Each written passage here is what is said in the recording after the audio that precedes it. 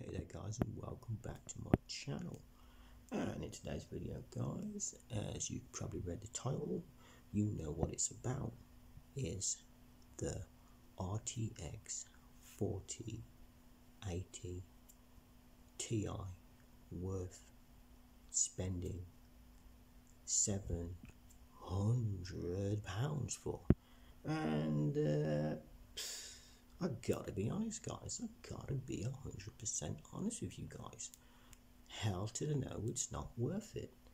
And the reason mainly is guys, is because no matter what game you play guys, after you're getting at least 120 frames per second guys in any game, you don't need any more than that.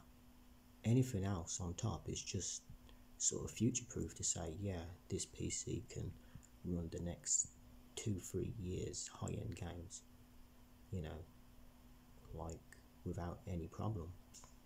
It's mainly for future proofing, but like the cost of buying a 4080 Ti at 700 versus buying like something like say a RTX 2070 Super for you can pick them up for like 220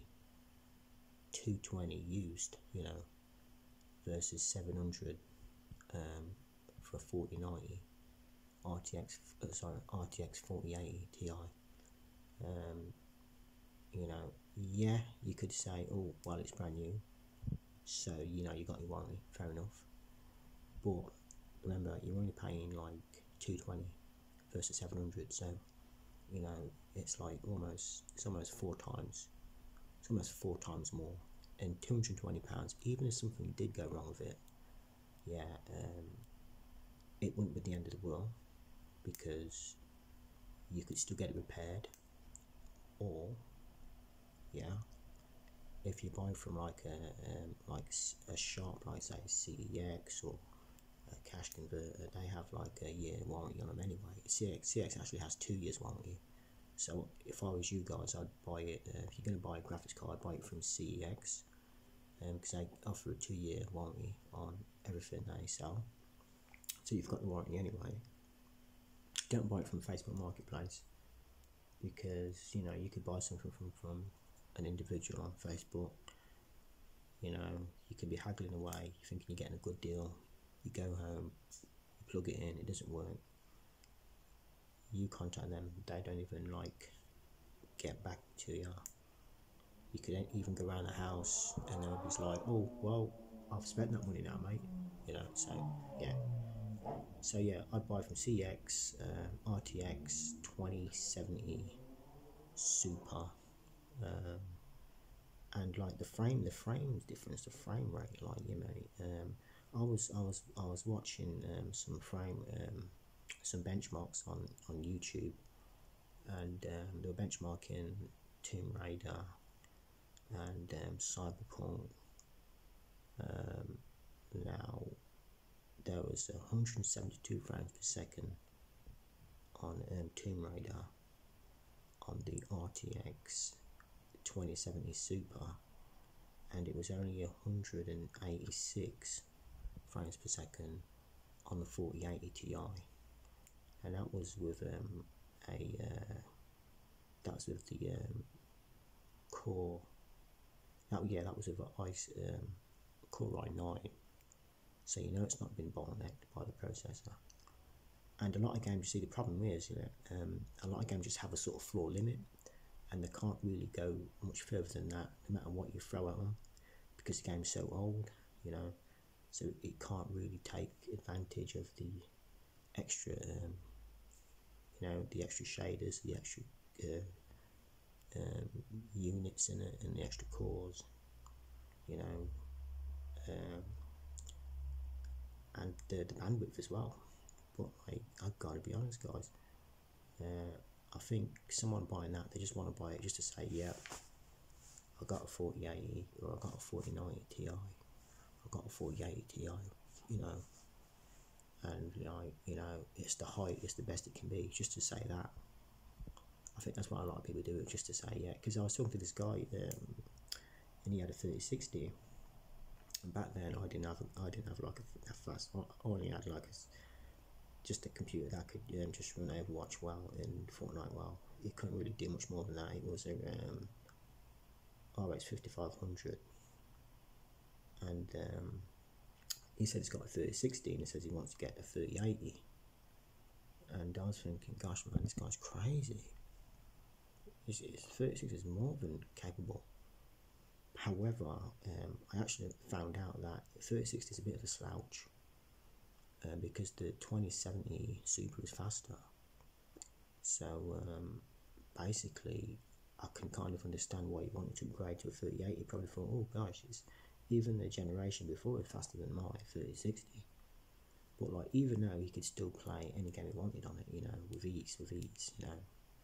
And he said he's only playing like is sort of playing this mod of GTA, where you can like talk in it, and you can like go on like adventures, and you can like rob people like GTA does. You can fight, and you can have all your friends playing at the same time. You know, it's sort of like a. I seen this guy streaming it. It actually looks quite fun. But yeah, that was his reason mainly. He just wants to like just to say it's better than the generation before, because he wants something that's like the next generation. But with these cards, yeah, they don't go up like a lot more. The name sounds a lot better than what it actually does. Say 2070 Super versus a 3080 Super. You think, gosh, it's going to be. You think the 3070 Super is going to be really good compared to that. But it's only about like 15 to 20% better. You know, it's not massive. Same with like each generation probably goes up if you're comparing like for like. If you compare like a 2070 to a 3070 and a 3070 to a 4070, each increment up is probably about 15 to 20%. But then when they slap like a Ti on the back of something, or a Super on the back of something of a graphics card, say a 2070 Super or a 3070 Super, instead of just a 2070 or a 3070, you put the Super on the back. That difference is only about 7%, guys. It's not a lot. It's like about half of like the next one up on your graphics card. So you'll have like a 2070 to a 2080.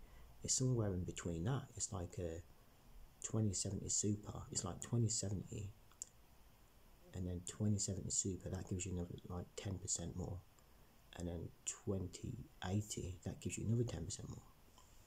So yeah, basically, if you've got like a 2080 and you go to a 4080, you may see about 40%. Yeah, you probably see about 40%, which is fair enough.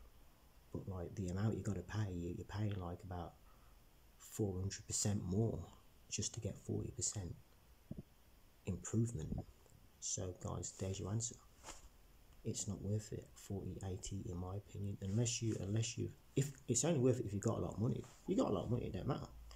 You know, if you've got like you know, if you're earning like, you know, 40 grand, 50 grand a year, you know, you've got everything sorted, you know, yeah, go, by all means, go and treat yourself, you know, by all means. But if you're looking for like something with a big performance difference, and it's gonna, if you're thinking, oh my gosh, this is gonna be mind-blowingly massive when I upgrade from a 2080 to a 4080 Ti or whatever, then it's not worth it, because it's not going to be big. It's not going to be a big difference. You know, in most games you play, you know, once you're at 120 frames per second already, I say even 165 frames per second. You know, I mean, most people haven't even got 180 hertz monitor. You know, yeah, it will still be smoother. It will still be smoother, like especially even like fighting scenes. Like, but even then, like the fighting scenes these days aren't. They don't basically give. They don't put that much pressure on like your graphics card and your CPU like they used to, because the graphics cards and CPU now are like really good anyway. you know, so you don't really need like it to be like running at 300 frames per second. So then when you go into fighting mode, you get it goes down to 200. It never drops that much anyway. But when you go like into a fighting scene, it only maybe drops about 10-15%. So if you're getting 120 frames, you'll still be getting about like 105 frames. You know what I mean, in the fighting mode, which is more than enough. It's smooth. You know, 60 hertz is like perfect already.